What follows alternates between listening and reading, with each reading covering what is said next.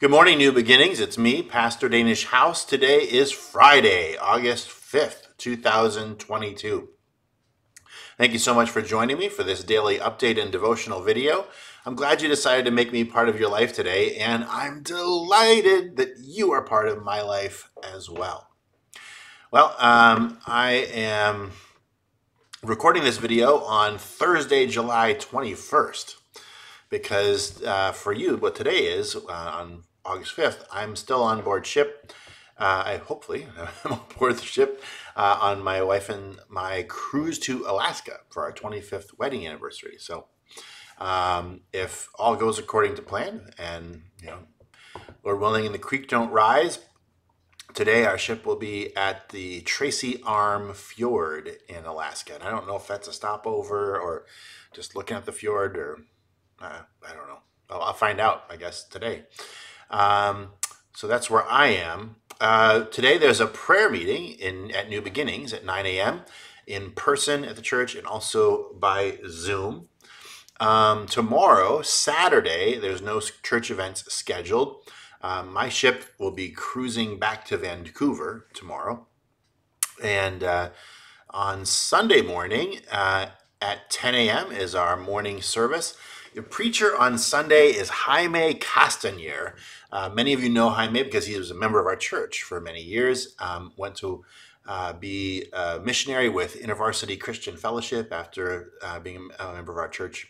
And then has gone on now to become ordained in the Christian Missionary Alliance and is a pastor of a church down in North Carolina. And he's in our neighborhood for this Sunday and has agreed to come and preach. And you all know how well he preaches. And he's such a great guy. Jaime is just incredibly warm-hearted and with just a passionate intellect, just a really wonderful guy. I love hearing him preach, and I said this about Elvis, which was true about Elvis. It's true about Jaime too. I love hearing him preach because I learned so much from them. There's sort of this thing in me as I schedule preachers for when I'm not around, and I'm like, well, I don't want to be too good because I don't want people to think, oh, they're better than Pastor House at preaching. And my little insecurities bubble up. But honestly, I try to get the best possible preachers that I can for you. And, Jaime and Elvis are really two of the best. So I'm really excited about him being here. And Karina and I will be checking that out on live stream and looking forward to that. So on Sunday, there's morning service at 10 a.m. In person and on live stream with Jaime Castañer. And then at 7 p.m. is going to be our deeper life group for teenagers and young adults. And that's at the church. As for my wife and I on Sunday, in the afternoon, we'll be disembarking from our ship in Vancouver on Sunday and getting on board our plane to come home from Vancouver.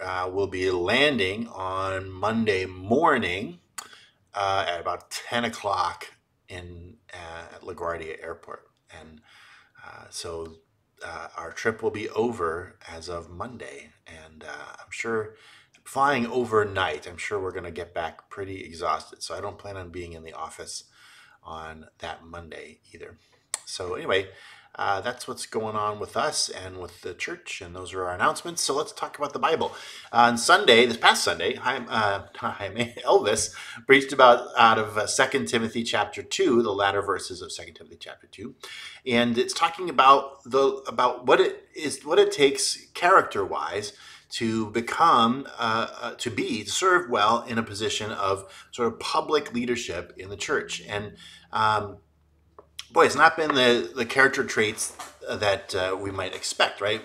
In our day and age, when you're looking for someone to be in public ministry, you're looking for education, you're looking for experience, you're looking for dynamic, visionary, those sorts of things. And what Paul instead says is it has to do with your character. Flee youthful passions, he says. Pursue righteousness, faith, love, and grace, along with those who call upon the Lord from a pure heart. He says the Lord's servant must not be quarrelsome, but kind to everyone, able to teach, patiently enduring evil. And you might think, well, that's not what pastors are like. The pastors that I follow on YouTube or that I watch on on TV, the pastors of the churches that are growing the most, are the ones that are the most dynamic. They seem to be different sorts of personalities. They're combative and not caring. They don't suffer fools gladly. Right? They're the ones who rip those atheists a new one, or whatever.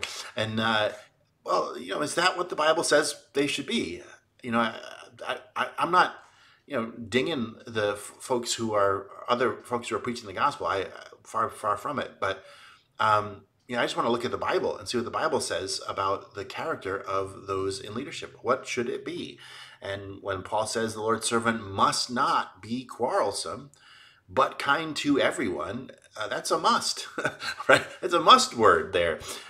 So when I see Christian leaders who are quarrelsome and are not kind to everyone, and not even by a long shot, right? Who don't patiently endure evil, but instead are returning evil for evil. I wonder. God, what are you doing in their lives? What maybe He's doing something I don't see. But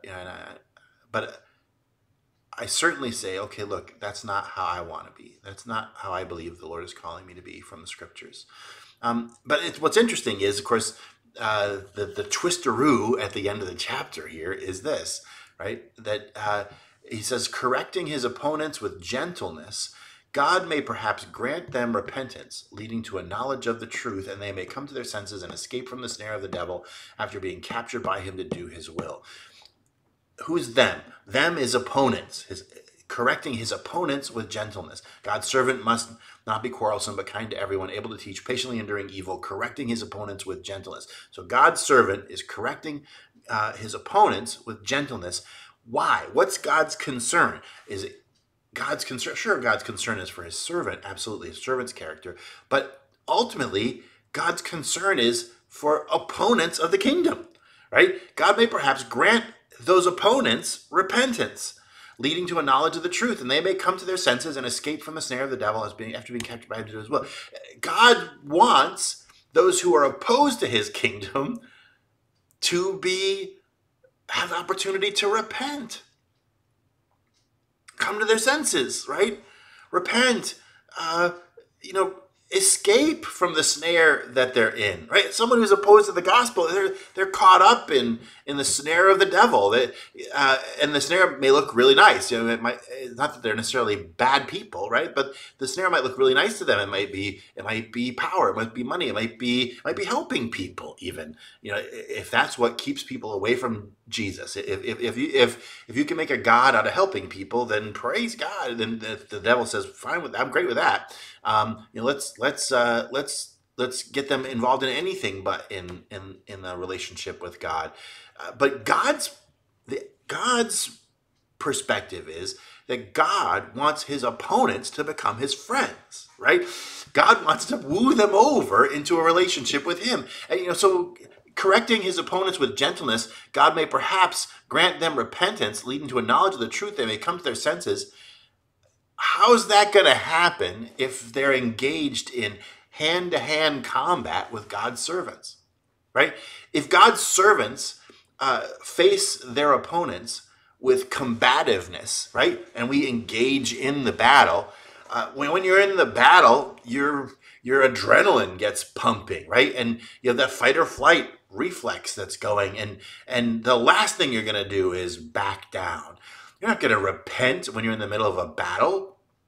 You repent when you have a moment to reflect and say, whoa, something's going on here that I haven't been paying attention to. God's concern is that his opponents would come to repentance. And, I look around in the Christian world today, God help me. I look around the Christian world today and I see God's servants picking up the battle axe and going full tilt boogie against those who are opponents of the kingdom and saying, well, I'm gonna own those guys. I'm gonna zing them. I'm gonna ding them. I'm gonna whack them. right? And the gates of hell will not prevail against the kingdom of God, which is I preached on the other day, right? And so, which is great. It won't prevail against the kingdom of God. We need to endure. Yeah, we need to have the armor of God. We need to attack. Well, all the armor that is listed there is almost all of it is defensive, right? But we engage certainly we do engage in discussion. We engage in even in argument with the proponents of the opponents of the kingdom. But it's with the desire to persuade. It's not with the desire to destroy. It's not with a desire to own or to bash or to. It's to be kind, and it's to be gentle. It's to put them in a position where they have the opportunity to repent. The thing is that the harder you drive people in opposition, the less likely they are to take the time to repent. They don't have a second to do it because you're jumping down their throats. God desires for them to escape the snare of the devil. Even though they've been captured by him to do his will, God wants to set them free.